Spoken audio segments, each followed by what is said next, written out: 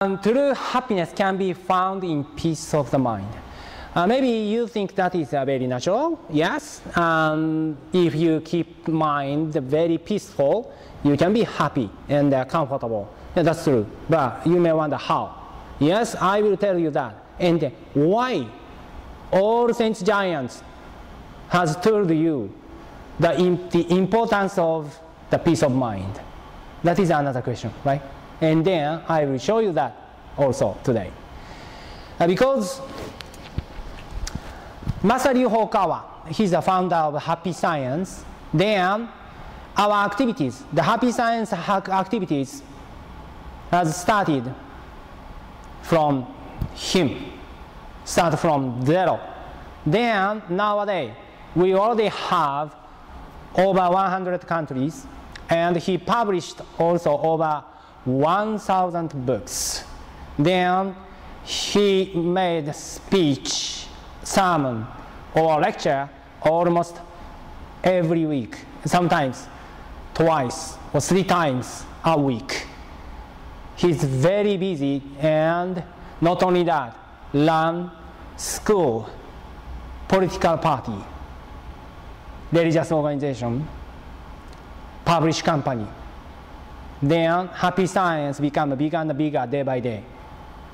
The reason why, that is started from his enlightenment as El Cantar. So now I'm talking about the contents.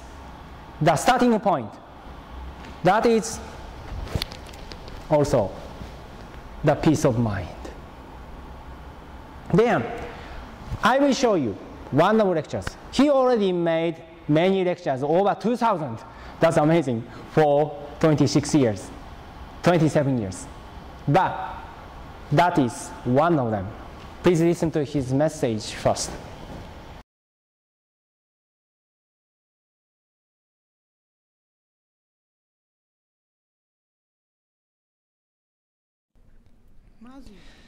If you wish to be happy, you must maintain a calm state of mind.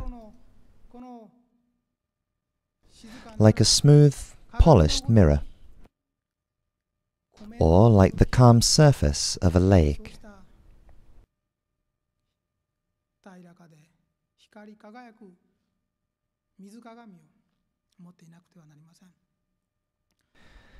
A mirror can reflect perfect images of the world only as long as its surface is smooth and clean. What happens if there is a single crack in it? Of course, the images are not beautiful, much less if the mirror is dirty. There is a mirror, the mirror-like surface of a lake within us. The habit of daily reflection is the equivalent of polishing this mirror every day. And it is important to keep the surface of the lake within unruffled and clear, so that it can reflect the moon. We must keep the surface of the lake within us smooth, so as to reflect the world, others, and above all ourselves correctly.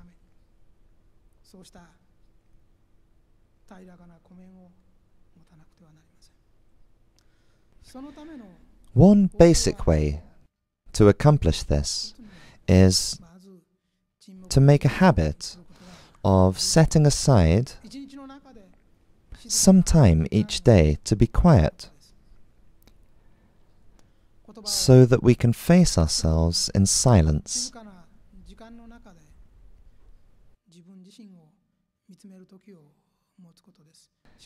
Happiness blossoms with this kind of regularity.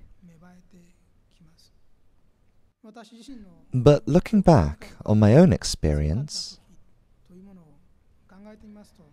the occasions when I experienced an intense sense of happiness, these were taking walks at dusk, and watching the changing seasons.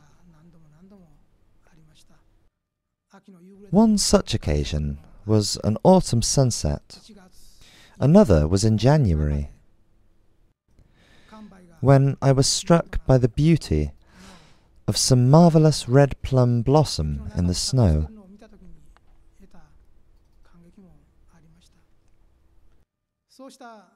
In each instance, the sense of happiness was inexplicable and of inestimable value. This kind of feeling can be described as a small ecstasy or a peak experience. Indeed, it's quite close to the enlightenment Zen Buddhism seeks.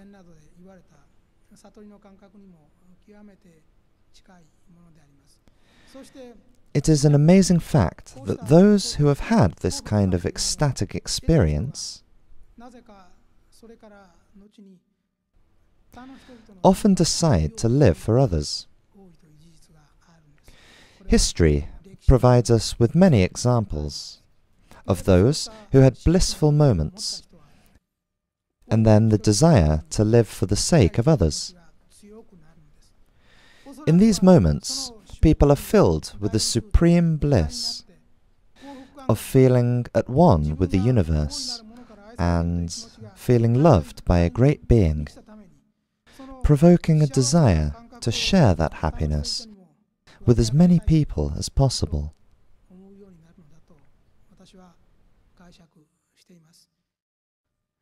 What I am asking of you is nothing special. Just keep your mind as smooth and still as the surface of a tranquil lake.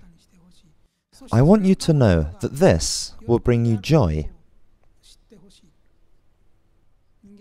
No one has the right to make others miserable. In other words, we do not need to be made miserable by what others do. We can choose our own happiness. Our resoluteness to keep the surface of the lake within shining and mirror-like will gradually and quite naturally change our attitudes towards others.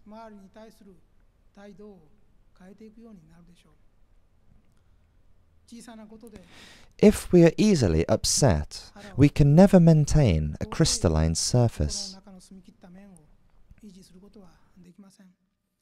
The wisdom of not getting angry is meaningful not only from a moral point of view.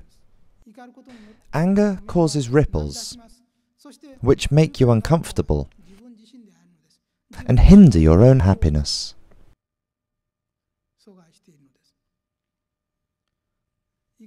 If you feel you have been unfairly treated, you probably get furious and want to correct the situation, feeling you deserve more. However, in doing so, you lose the most valuable treasure of all. If you are driven by anger, hold your ground and take a fresh look at the lake within. The moment you fly into a rage, you're standing on the edge of a precipice, risking a fall into an abyss from the mountain you've spent so long climbing.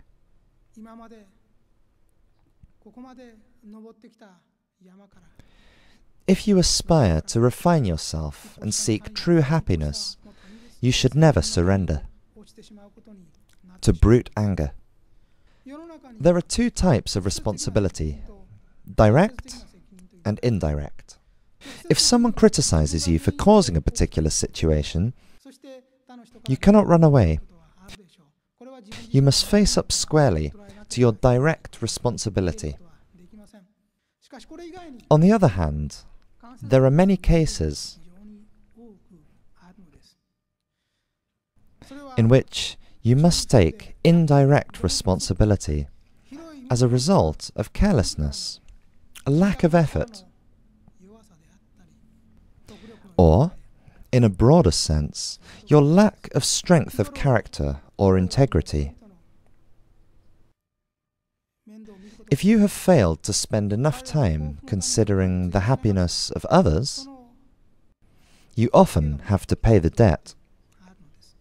If you see someone has thrown a stone into your lake, make an effort to stop. Stop the ripples spreading and stay calm. Respond to angry words with calmness. You may sometimes need to respond of words of hatred with silence. Okay, he said a very simple suggestion. That is, if you can keep your mind very calm, you can find the happiness inside. And you can experience the peak experience, ecstasy. So then, very basic question. What is the true happiness? What is the true happiness for us? Maybe, for example, if you can get $1 million, $1 billion, get loves from others, you can be very comfortable. But what do you think? Can the $1 million guarantee you very happy? Maybe almost all of you cannot think that guarantee you very happy. Why? Because even the $1 million can make you very temporal happiness. That is called comfortable. But will it continue? I don't think so. Can you keep the very comfortable situation with $1 million? It's hard. Then another question is, what is the eternal happiness, imperishable happiness? Imperishable happiness. Okay, I will show you the conclusion. That is a state.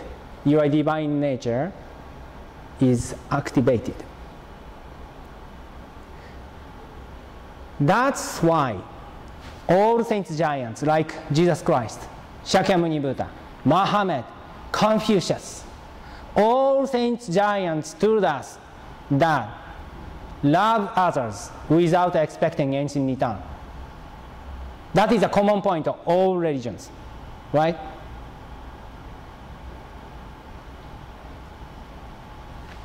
Keyword is here. Buddha nature, divine nature within. When your divine nature is activated, you can be very happy. That is the conclusion.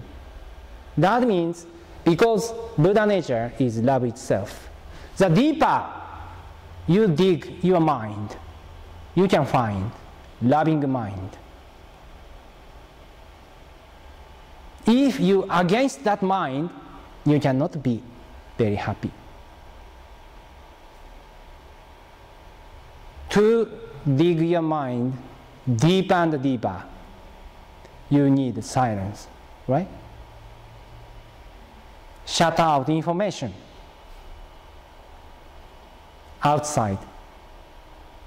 That's why all saints giants, when they practice meditation, close your eyes.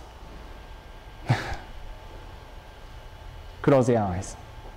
And just deep breathing and concentrate on your mind, the moving of your mind. That's why we need silence. Keep your mind very calm and peaceful. So, usually, we have been governed by bodily senses. then we cannot activate our real power that is called divine nature within.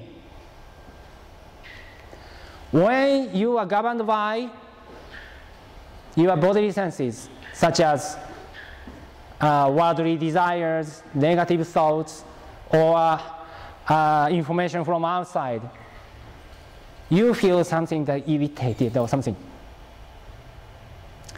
But if you look into your mind very deeply, you can find you are not material existence. You are very spiritual one. So you can find that you are the spiritual being, like this. Then, finally, through the meditation, in the very peace of mind, you can find the core part of your heart. That is divine nature within. Since this is very bright, bright means loving mind,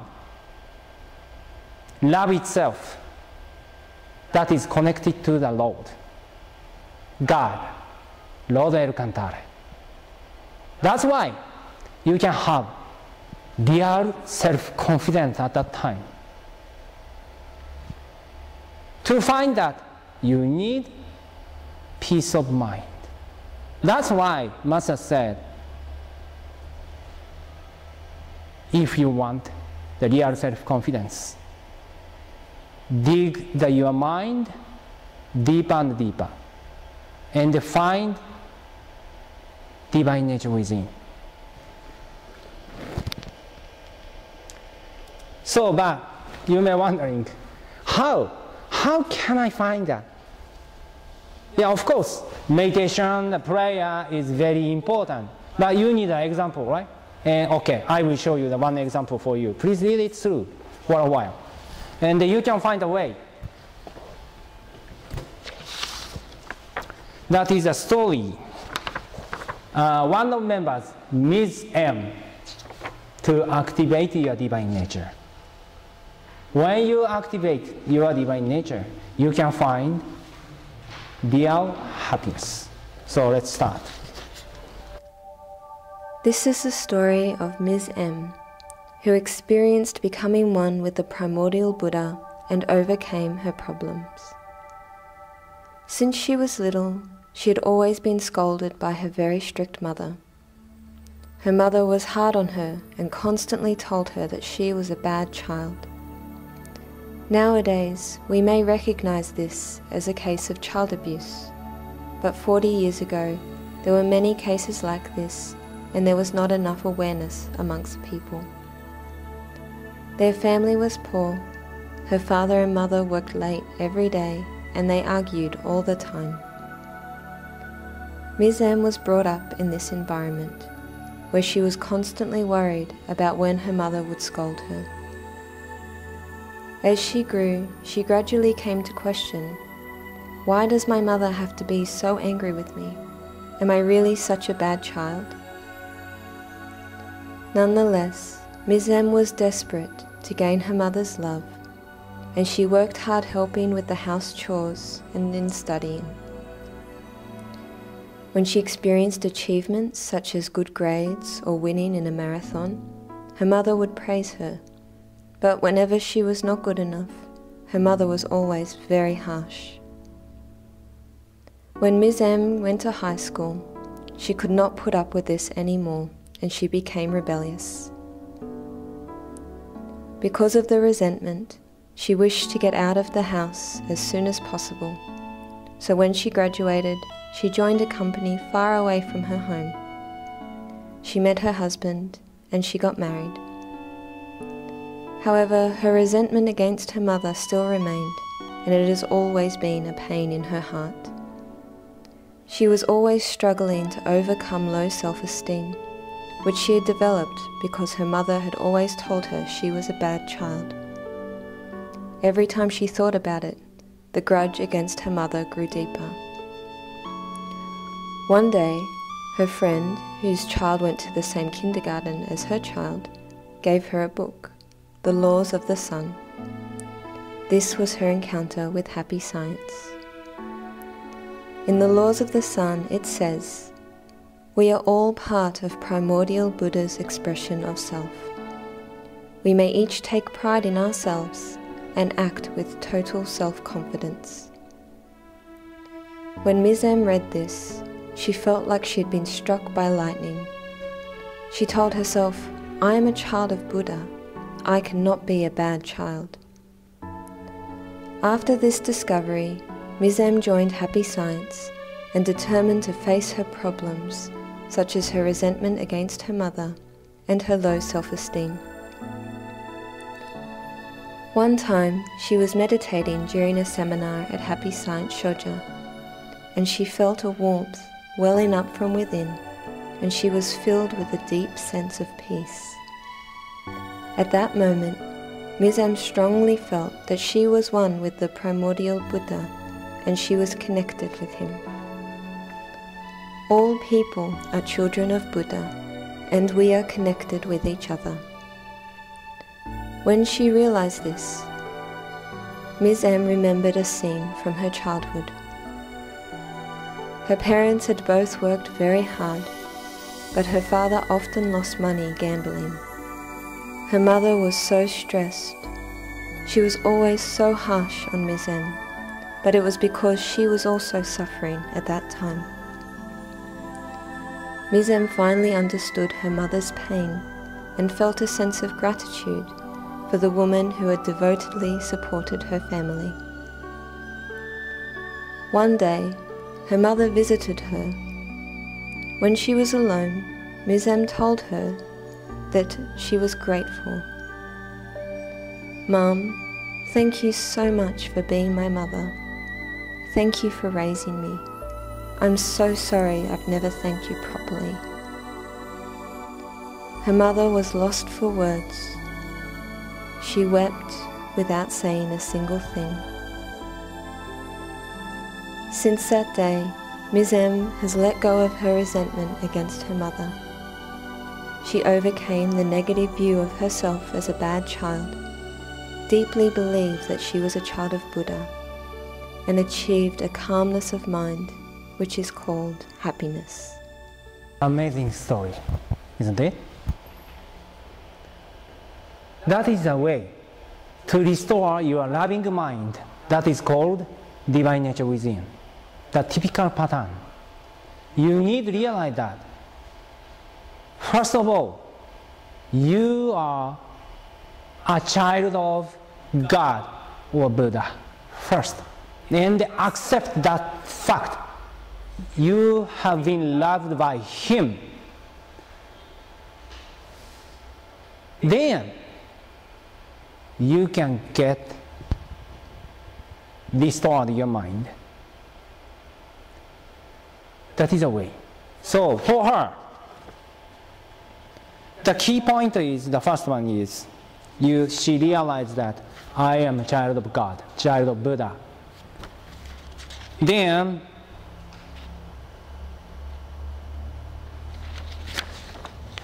she said, not only her, all people, without exception, are children of Buddha. Then start contemplate on her life,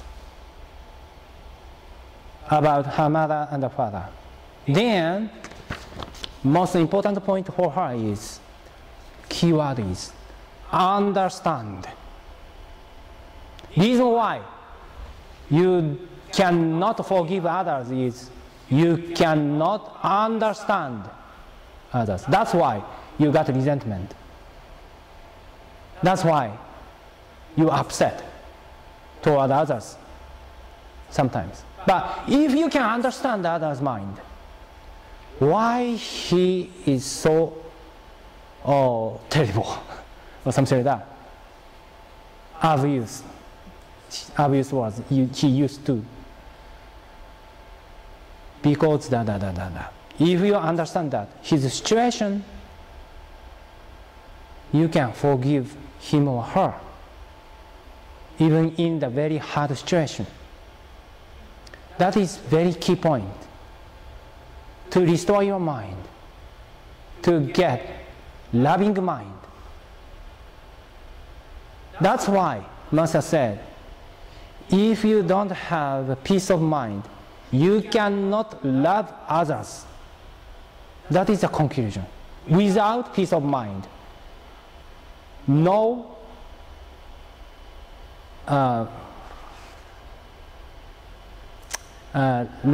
loving others. That is a conclusion. To love others, you need a peace of mind. But what disturbs you to get the peace of mind? That is called attachment. Yes, to get peace of mind, you need to remove your attachment. And think of the situation you have right now. You are in the right now. Why God has given that kind of situation for you? There is good reason. Everybody has a homework to think of. If you face up to your homework with courage, you can solve all problems, because God, Buddha, has never given you the burden heavier than you can own. So then, to restore your mind, loving mind, Master Oka show you the fourfold path. Today is not the day I am telling you that part, but very easily I can show you that. Love, of course, love is to give without any expectation of return. That is a very, very basic one. Then, if you practice that, you will realize that you need wisdom to love others, to understand others. As I told you, as she experienced, you need to understand others. To do so, we need wisdom, more knowledge about the spiritual truths, and self-reflection. Self-reflection doesn't mean punishment. Sometimes people have to think that is punish myself and correct myself. Yeah, as a conclusion, you need to correct yourself. But that is a way. Correct the tendency of your soul. Find your tendency of your soul. What kind of person you are. And if you find the wrong way, you need to correct the tendency of your soul. Like a good doctor. And recover the true self. That is the real meaning of self-reflection. There are no such person who has original sin at all. Okay, we are originally very pure and have a loving mind that has same power as God has. Just restore that through the self-reflection, so that you can love others very much. Then we can create utopia on earth. If you can realize that everybody has divine nature within, you can tell that to the people, and you can awake others also. Then we can open up the bright future called utopia. That is a way. Then, talking about the true self and the false self. I told you, divine nature is loving mind. That means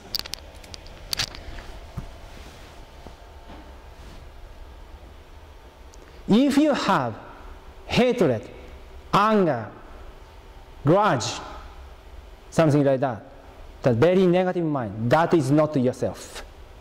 Because your mind, your divine nature, filled with just love, as instinct given by God.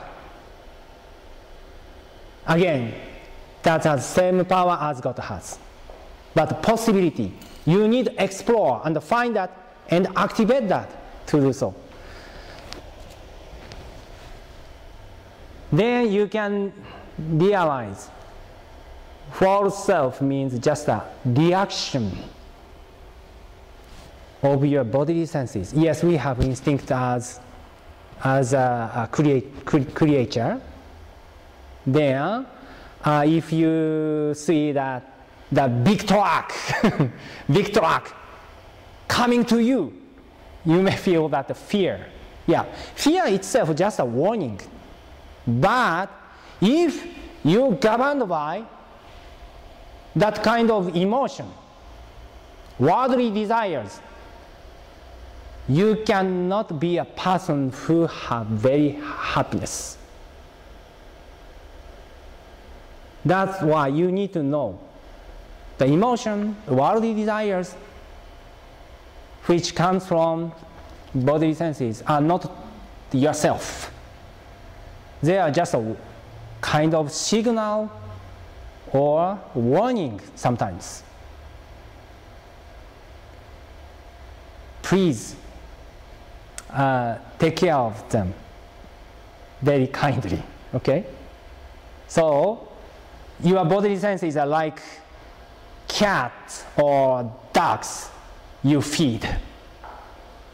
They are not owner. You should be an owner of cats and dogs. You need to feed them. You cannot kill them. Fear, worldly desires, something like that. But you can control as owner of mind. That's why all saints, giants, Shakyamuni Buddha, Jesus Christ, telling you how to control your mind in the peace of mind.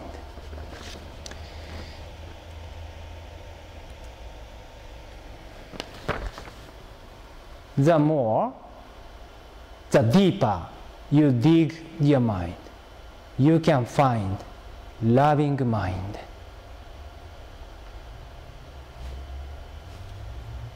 Like this. Yeah, you already know that.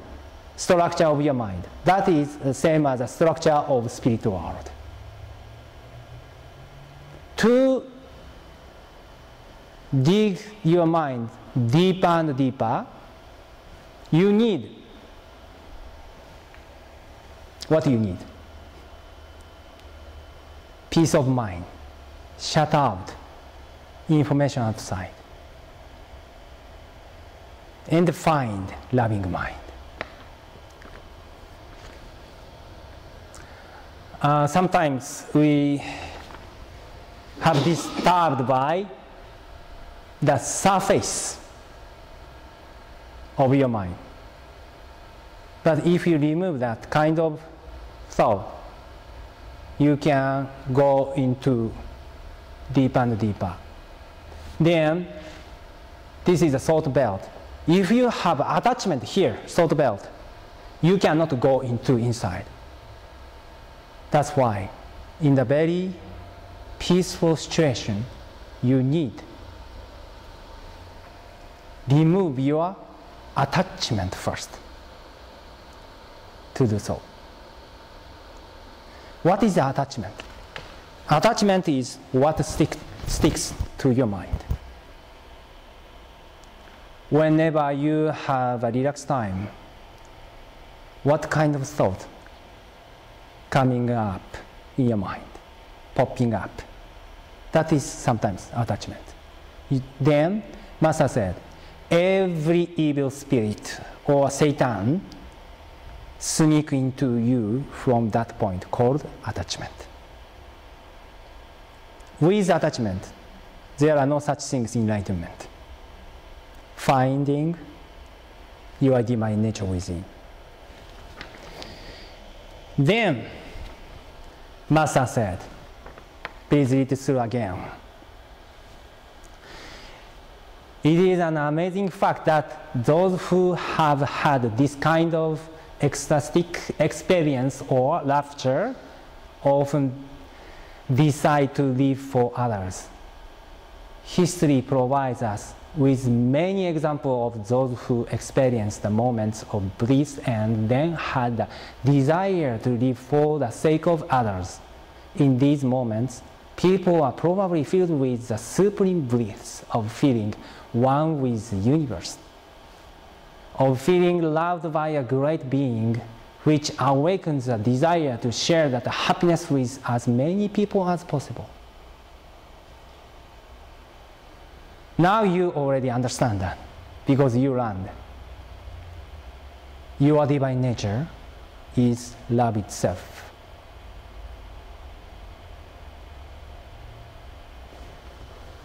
Ecstatic experience means enlightenment. That means the moment you find your divine nature, that is love itself, loving mind.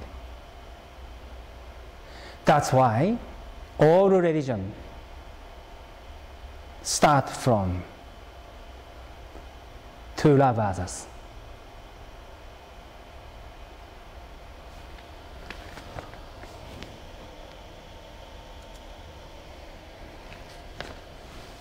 Love comes from peace of mind. Again, without peace of mind, you cannot love others. Because you have attachment. Yes, attachment is the most dangerous enemy that disturbs you to get peace of mind, happiness. Not outside, not your circumstances, not government, not your parents. Only enemy is attachment.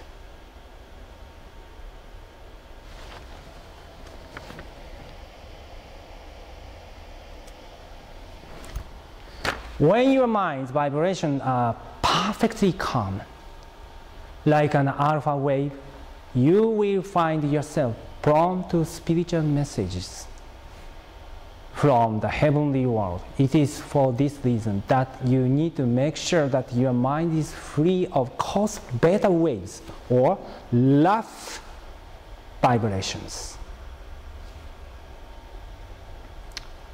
So, yes, it is a time when you realize you have divine nature within. That is loving mind. That is a moment you got higher inspiration from higher world, not evil spirits. Okay? That's why when you practice meditation, before start meditation, we need self-reflection. Remove your attachment and focus on the loving mind. Since your mind has channel, you need to adjust that to lower, from lower to higher in the very peaceful situation. If you feel hard, because sometimes we have a person you cannot love, then clue we already have at that time. Contemplate on that person and understand him or her. Why he or she is doing so bad thing toward you or something. If you can understand that, you can forgive because you have power to forgive others, to love others, to understand others. That's why to restore your mind, you need peace of mind. Very quiet situation without internet or YouTube. So that's conclusion. Okay, this concludes today's session. Thank you very much.